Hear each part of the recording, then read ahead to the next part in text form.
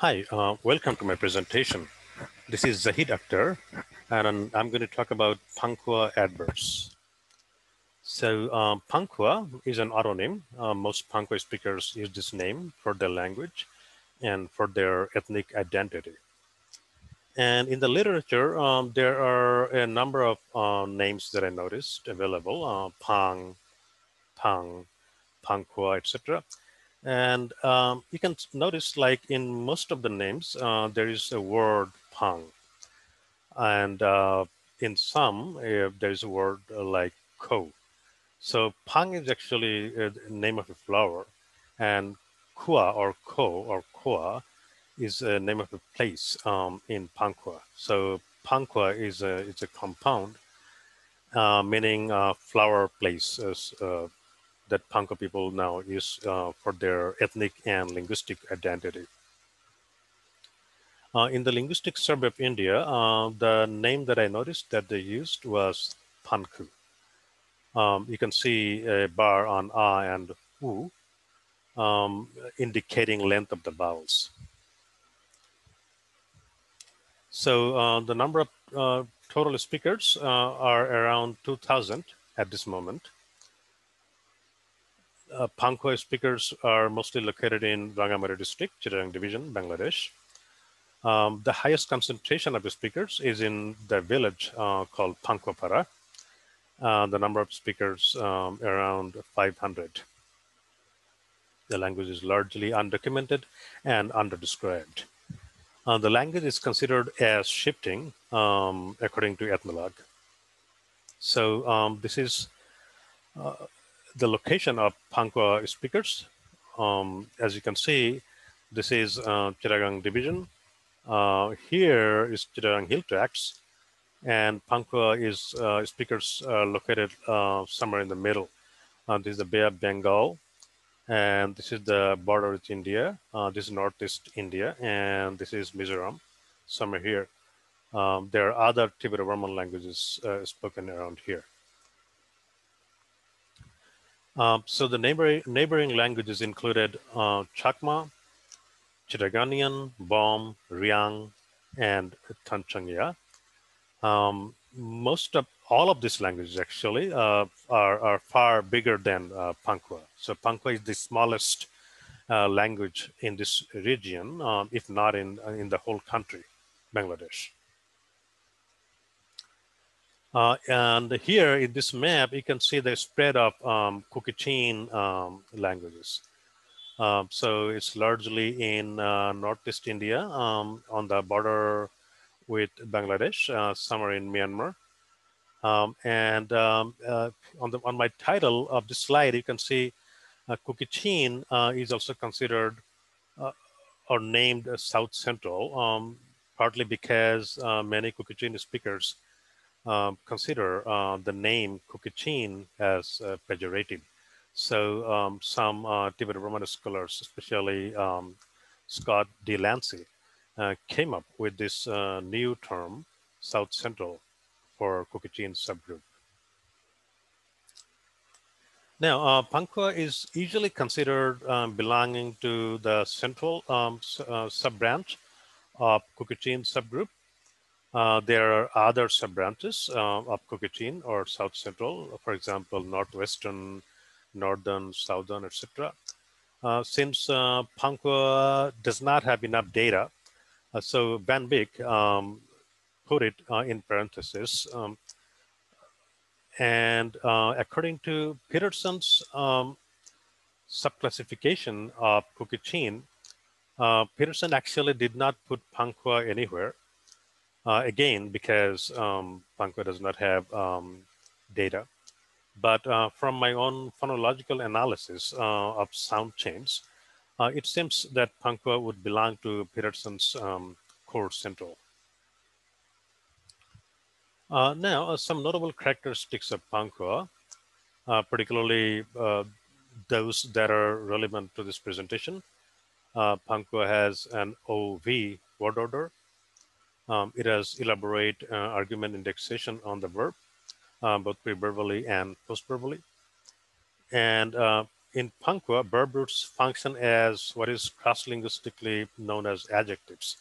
So in Pangkhua, there is no like dedicated lexicon for the function of cross-linguistic adjectives.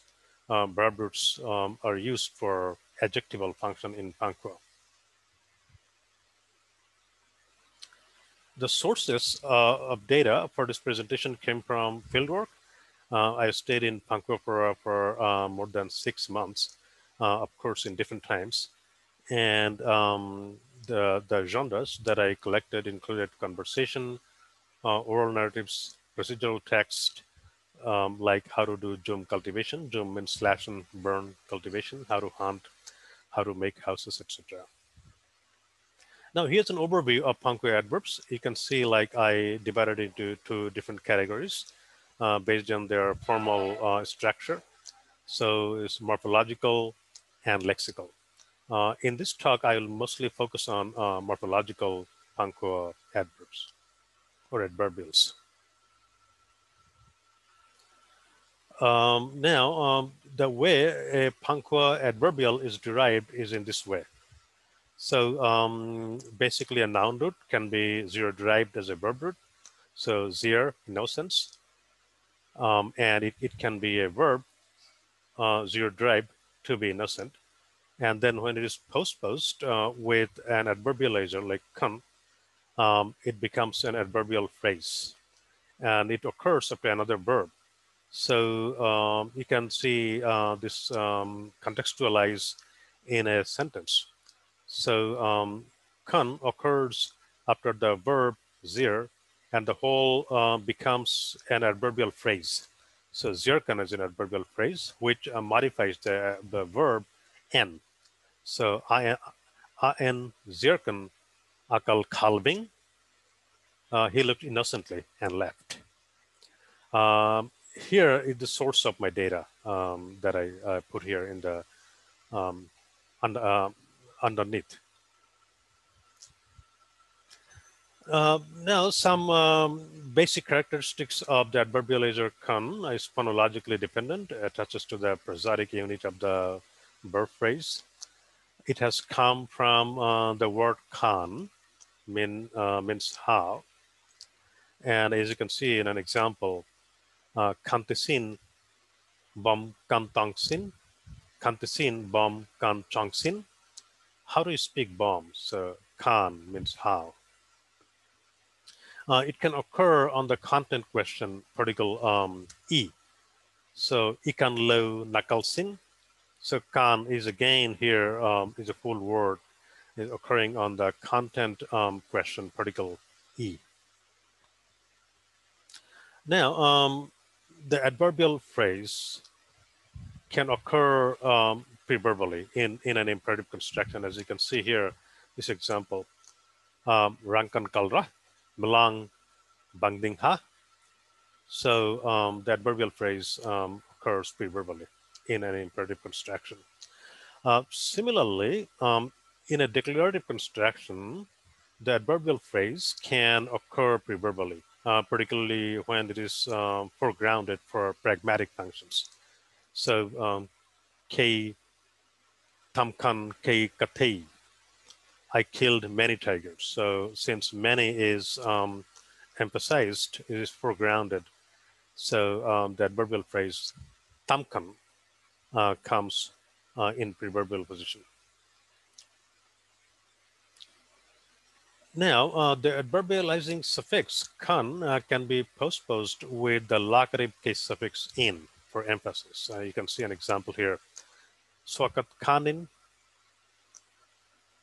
And when this happens, kanin becomes phonologically independent. And it is no more a suffix. It becomes eclectic, or more specifically, enclitic.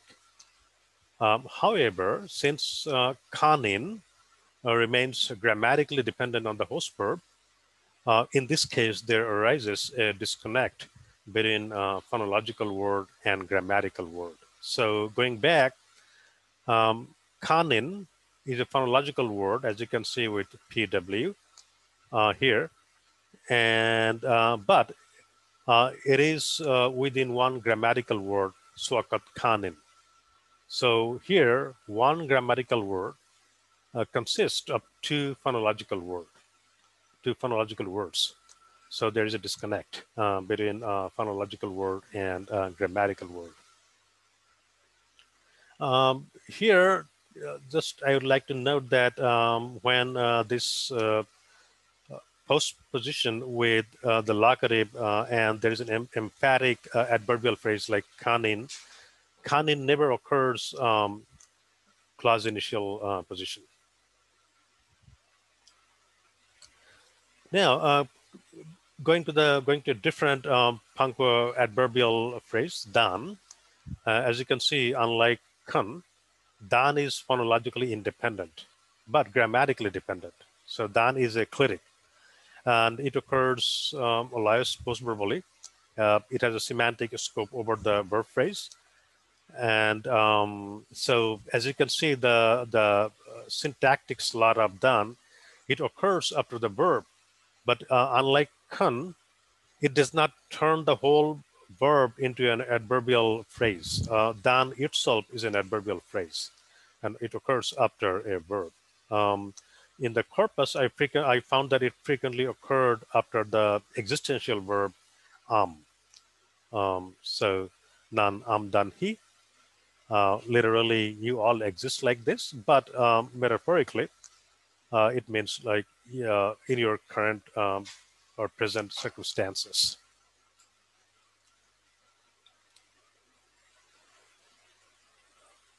Well, unlike kan, dan cannot be postposed with the case suffix in. So you cannot say like am dan in, thang dan in, etc. Now, let's talk about the quantity adverb where. Now, you notice that I transcribed with an extra high tone where, which I didn't transcribe for any other words. I didn't transcribe tone here, but I had to transcribe tone for where because it was so apparent, so evident, and it seemed to interact closely with pragmatic functions. Another reason I didn't transcribe tone because Pangkhua speakers were never consistent in giving tones to me.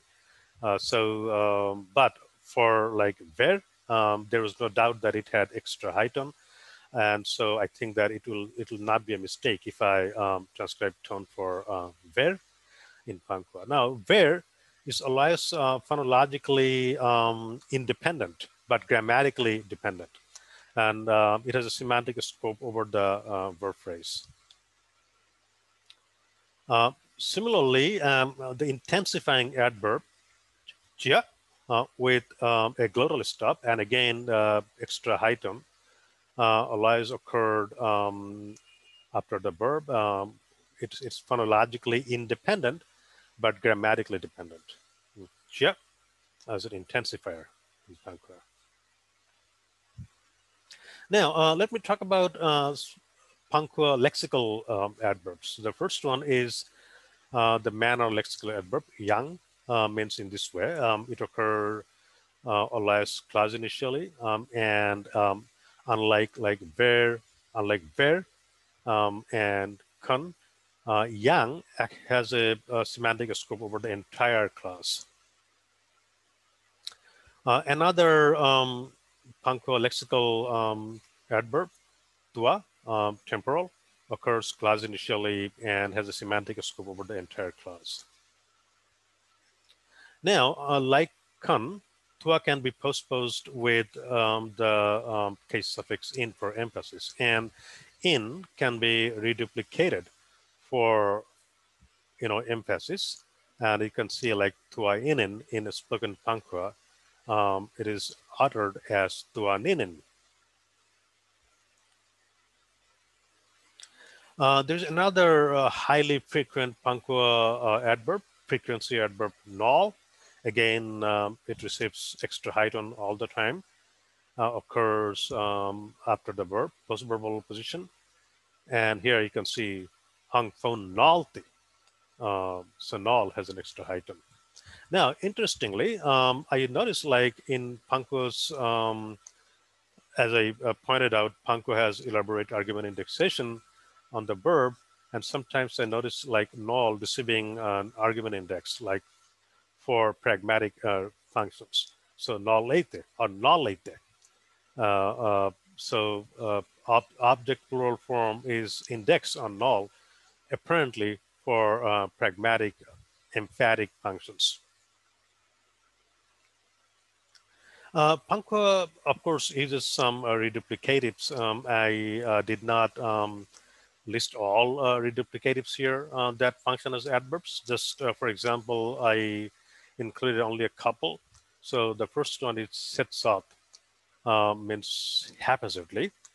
This is a partial reduplication with vowel chains, and apparently there is some sort of iconic, connection with the form and the function, like partial vowel chains and haphazard.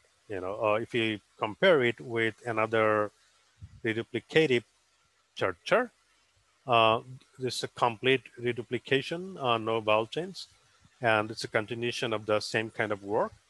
However, as you notice, in Churcher, the first root is has a low tone followed by a high tone. So the tonal characteristics is like asymmetrical. Churcher, maybe it is again iconically pointing to the fact that the high tone at the end points that there's a continuation, like Churcher, the continuation of the word. So Tamcher to au Churcher rua. Tamcher kept calling. So by way of giving a summary, so there's the whole list of Pangkhua adverbs that I talked about.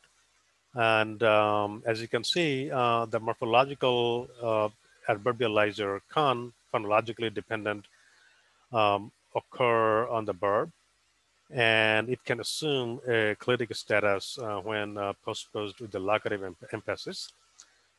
Dan, unlike can, is less phonologically independent but grammatically dependent, and it occurs on the verb, having a semantic scope over the VP. Ver and Chia, both are phonologically independent, but grammatically dependent, have a semantic scope over the VP, has extra heighten.